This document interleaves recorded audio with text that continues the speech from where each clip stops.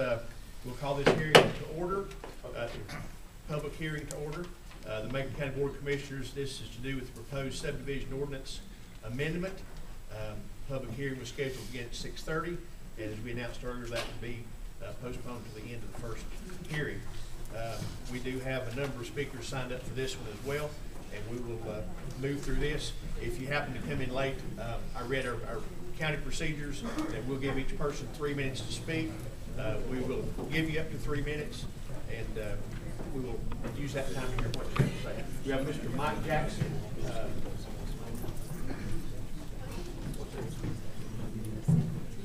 Let's do this. I want to have Chester read this ordinance. If you would, Chester, at this time, let me give you the microphone. Please. All right. Again, this is a draft amendment. The purpose of it is for discussion this evening. Amendment to subdivision ordinance of the County of Macon, North Carolina, that whereas the Macon County Board of Commissioners adopted the subdivision ordinance of the County of Macon, North Carolina. A little closer, Chuck. They can't hear you. A little closer. Let me start over. Amendment to the subdivision ordinance of the County of Macon, North Carolina, that whereas the Macon County Board of Commissioners adopted the subdivision ordinance of the County of Macon, North Carolina on or about January 25, 2010. And whereas the Board of Commissioners wishes to make an amendment to section 159.56 of the subdivision ordinance of the County of Macon, North Carolina, as set forth below. And whereas the Board of Commissioners finds the same to be in the public interest and to promote the public health, safety, and welfare pursuant to authority vested in it by North Carolina General Statute, section 153A-121. And whereas the amendment set forth hereinafter is authorized by the provisions of North Carolina General Statute, section 153A-323, now therefore be it ordained by the Macon County Board of Commissioners that section 159.56 of the subdivision ordinance of the County of Macon, North Carolina, and as it presently exists, is hereby amended as follows. The following language is hereby deleted from section 159.56 of the subdivision ordinance of the County of Macon, North Carolina. Quote, slope hazard designation as indicated on the Macon County slope hazard maps, end quote. This amendment of the subdivision ordinance of the County of Macon is adopted and effective on blank 2012. Okay. Mike? Okay, thank you, Chester. And we'll begin the hearing at this point. And in case you came in and weren't here for the first hearing, we'd ask you to identify yourself and also tell your place of residence, if you would. We'll begin. I think the first name was Mike Jackson. Mike?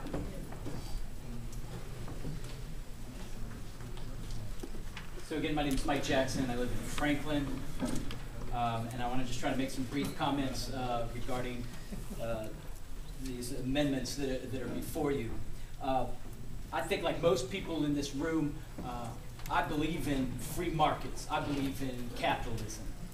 And we probably don't have to review all of this, but just for giggles, I want to just kind of review some of the components that make that such a powerful force.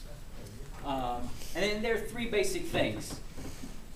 You have rational agents, or people who are going to act in their own self-interest and try to make decisions that are going to benefit them when they're making decisions.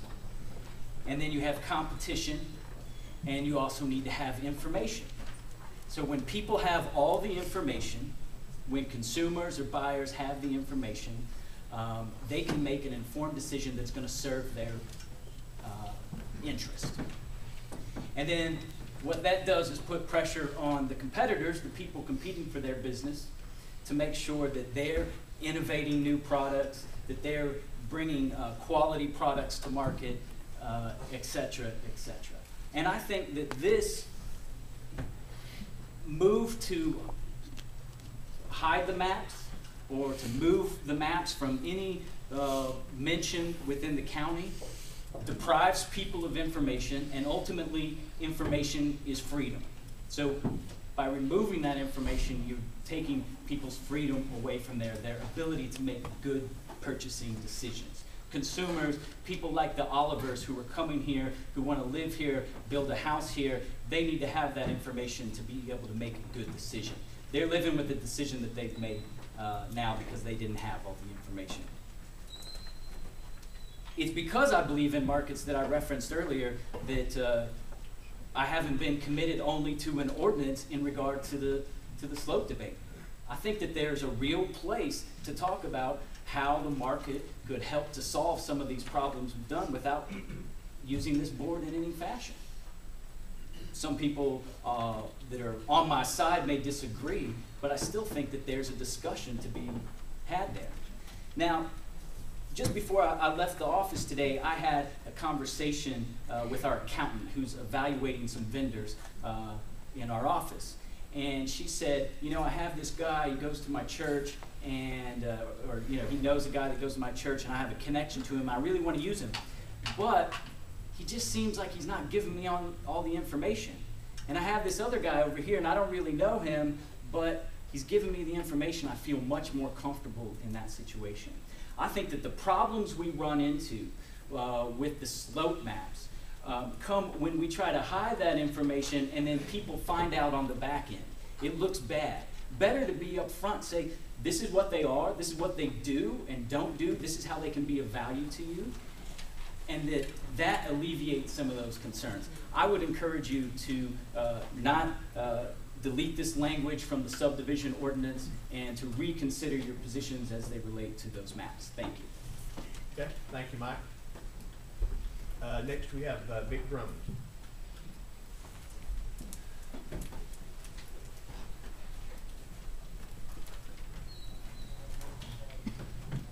Good evening again. My name is Vic Drummond, 536 Timbercrest Drive in Franklin.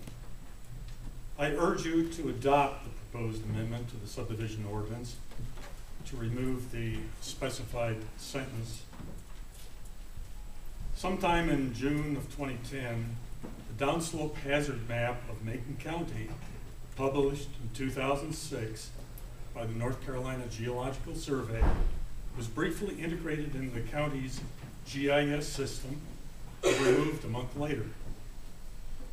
In an article dated July 23, 2010, in the Franklin Press, titled "Slope Maps Removed from County Website," Derek Rowland, our county planner, was reported as saying, quote, "They had determined through research that while the maps were valuable tools, they are designed to serve as a guide for general areas rather than taking that down to a parcel level." Continuing with the quote, Rowland explained that the North Carolina Geological Survey maps are not an official county document. Continuing on, he's quoted, "We've acknowledged the fact that it will take additional research before we can incorporate them into the GIS site." He added that in the future, if the county does proceed with an ordinance that incorporates the maps, it would not be without public input and the extensive research necessary to incorporate the maps into Macon GIS. That's the end of the quote.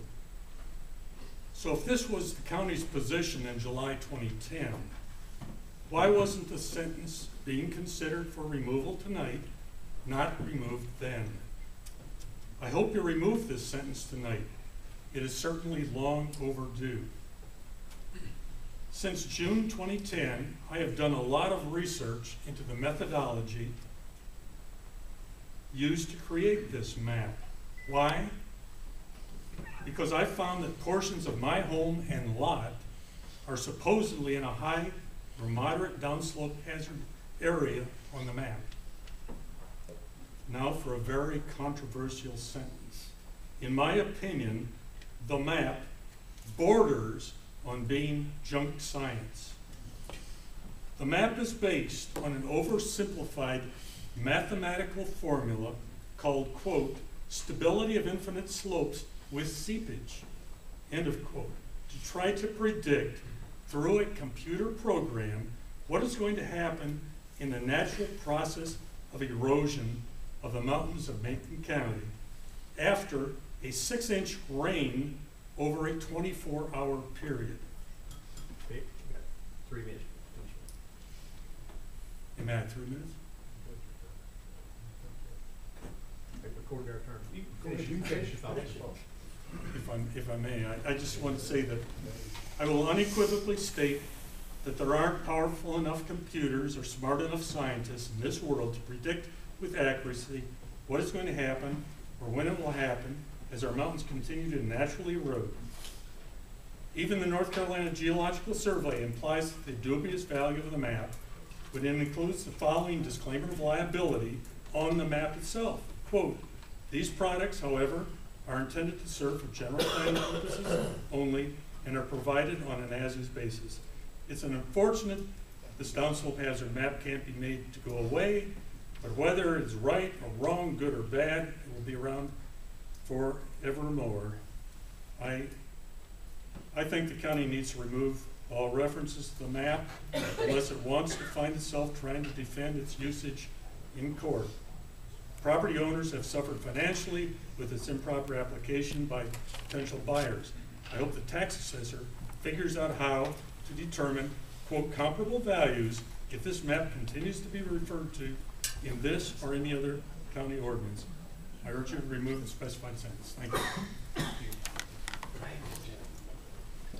Next, we have Lonnie Cruz. Lonnie? What's that? Come around here, it's right here. Oh, okay. Got it, okay. Okay, we have Don Swanson.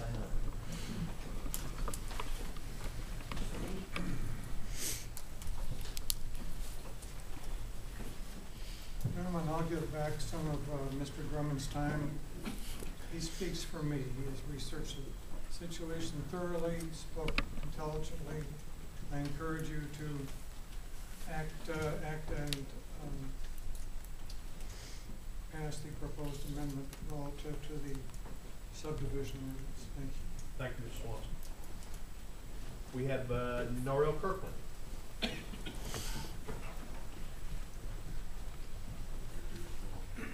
Good evening, Commissioners. Thank you. I'm Norrell Kirkland. I live out by the airport here in Franklin. Greed. I am really pleased to see and say that that is not an element here we have to worry about in our county. Even the wealthiest person who lives in this county bends over backwards to make life one of quality for all of us. But when you do something that threatens our livelihood, our ability to make a living, to even just get by, well, you're going to find very, very strong reaction. And that certainly is evident by the turnout tonight. On the other hand, none of us want to be negligent or contribute to death. And so it behooves us not to build in places that are very risky. Having been here for 11 years and a former lawyer who was very involved with major negligence cases, sometimes involving as many as 400 houses sliding down mountain slopes, I have seen negligence that goes way beyond what we've experienced here in Macon County. But I can truthfully say that the burden is on you to make a wise decision for the good of all of us, not just particular interest groups. So I charge you, bring out regulations that make very clear all information to a prospective buyer. Don't let the real estate agents cover up things that a buyer would not be able to understand. And they will thank you in the long run for being honest and enabling them to make a wise decision. After all, these regulations do not say you can't build here. They simply say there may be a danger, something else from the normal. You should consider hire an engineer and get a professional opinion. Thank you, Norrell. Next, we have David Culpepper.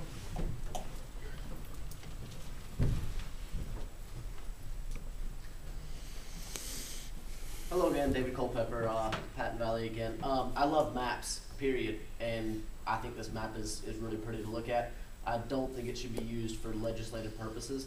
as I think it's Miss Oliver pointed out, talking about how the subdivision ordinance is good. I think it actually should be used as an example of how government legislation and regulation actually fails the people, because it's provided to guarantee some sort of safety and that the subdivision will become a proper subdivision, and it clearly hasn't.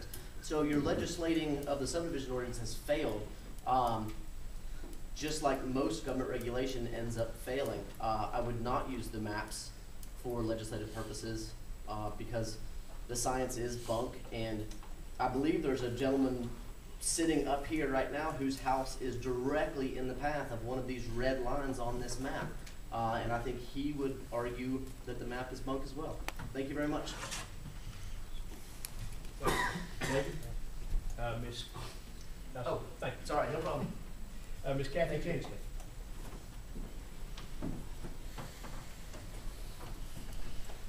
I didn't know this was going to be coming up tonight, but it's something I feel really strongly about. And in regard to these maps, I'll try to be brief. We're extremely fortunate to have these. Some counties are spending money to get their maps done, and we were able to get it done under the wire, and we have, they're a tool.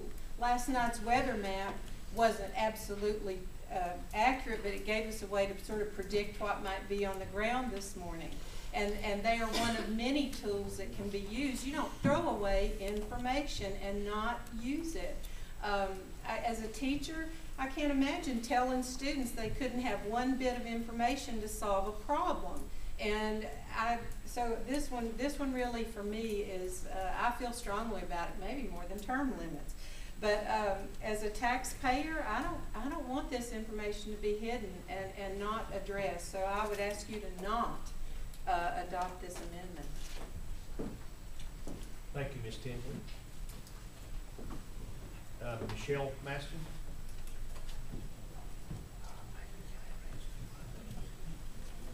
I was not able to finish, but I am a resident of Macon County.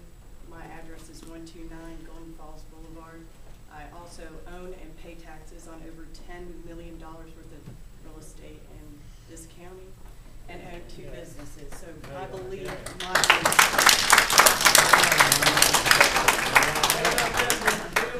What do you think about that, Bill? She said you wasn't a resident. Fill her in, Matt. okay. Go ahead, Michelle. I just wanted to let you know that, and also that I agree in adopting to remove those maps off the record there. Thank you. Thank you. James Birch.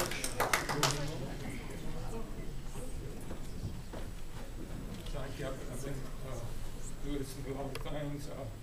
I used to go to some of the meetings. I sort of gave up because I strongly believe that the real estate, we can make these meetings all we want to. We can do them for another 50 years, but as long as real estate controls the county and made it to where my kids can never build, my grandkids, because it's priced out, it was priced out, they have a monopoly. Nobody participates in real estate. It's not even democratic. It's not even democratic in Appalachian Mountains, because real estate might have been all right in big cities, but when it moved to these Appalachian Mountains, it was a disaster. You got a few people that's made a lot of money out of it. They monopolize the price. They move the prices up with the buyer and the seller. And the lower income people, even the middle class people, never have a chance to buy a piece of land no more to build. The steep slope, there's 4 lots right above me, 5 lots, it's back up for sale again. And if someone builds that and buys those lots and tries to build on them, it's going to wash me out down below. It's going to run my water in the place where I've lived for years. It's wrong. It's morally wrong. It shouldn't be allowed. We're not a part of it no more. Most of the people ain't. Real estate is the worst thing that ever happened and came into these mountains. Worst thing that ever happened. It should be made illegal and go back between the buyer and the seller. And it ain't going to get no better. They're greedy, that sell the mother off. I hate it. What it's become. I grew up here I don't even feel a part of it no more. Thank you, Mr. Burke. That was, that concludes the speakers we had to sign up for that. Anyone else? Got any? Gentlemen, we can ask questions, we'll discuss this now. We can do some now, some later. We have it on the agenda to take up in the latter part of the agenda. Any commissioner have anything to add to that at this point? I have some questions I'd like to ask you planning guys. We can do that later. Okay. Jack?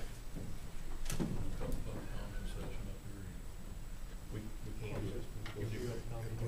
Okay, we'll need to, if that's all the comment, we will close that hearing. And thanks to each of you who spoke. We now take up the third comment period.